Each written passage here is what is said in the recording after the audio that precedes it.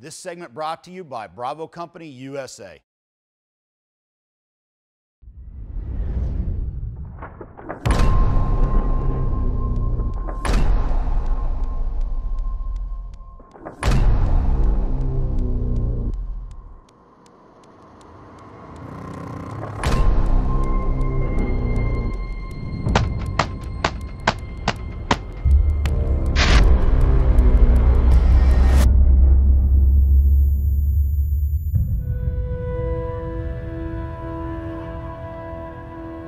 Hey gang, Larry Vickers here, Vickers Tactical Channel. Today I got a cool submachine gun for you, French MAT-49. Introduced in 1949, saw use all around the world. In my mind, I most closely associate this weapon to French paratroopers using it in Vietnam and Dien Bien Phu. Pretty cool gun overall. When the buttstock is collapsed, a little over 18 inches, 9-inch barrel, 9mm parabellum, psychic rate of fire they say is 600 rounds per minute. I think it's a little bit slower than that. The weapon is roughly 8 pounds or just under that empty. All right, now, the magazine is clearly inspired by the British Sten magazine, which of course was a variant of the World War II German MP-38, MP-40 magazine. 32 round capacity goes into a single position feed, and I can tell you, just like the MP-40 mag and the British Sten mag, this is exactly the same in the respect that loading it by hand without a magazine loading tool is no joy, all right? Two main things are really cool about it. Grip safety, right here, which locks the bolt in the rear position and also the forward position, very effective, and also folding mag well with foregrip. So you can put the magazine in, fold it forward, latch it, collapse the buttstock, and now you have a real compact weapon for French paratroopers when they're jumping.